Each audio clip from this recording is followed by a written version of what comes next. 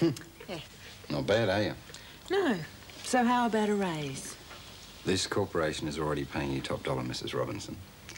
But frankly, it's not entirely out of the question. Just means you've got to put in more hours with the chief executive. We'll need about another half hour, Jane. Okay.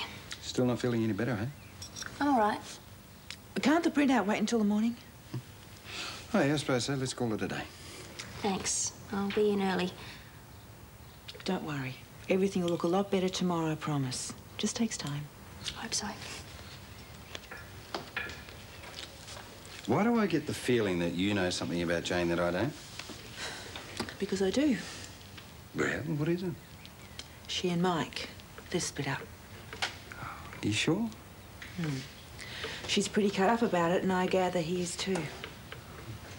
It's hard, isn't it? Usually seems like the end of the earth at their age. What's at their age business? I mean, breakups are terrible no matter how old you are. We're just lucky, aren't we? Yeah, Daniel's corporation. Yep, she sure is. Who can I say is calling? I'll just put her on. It's the adoption people. Perhaps they found your parents.